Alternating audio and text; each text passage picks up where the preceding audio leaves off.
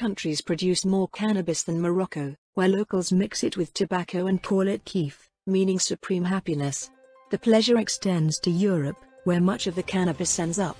Farmers in the Rif, a poor mountainous region in northern Morocco, produce most of the supply.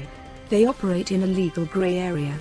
Growing cannabis is against the law in Morocco, but it is tolerated in the Rif. A bill passed by Parliament, but yet to be approved by the King, may clarify the situation, at least somewhat.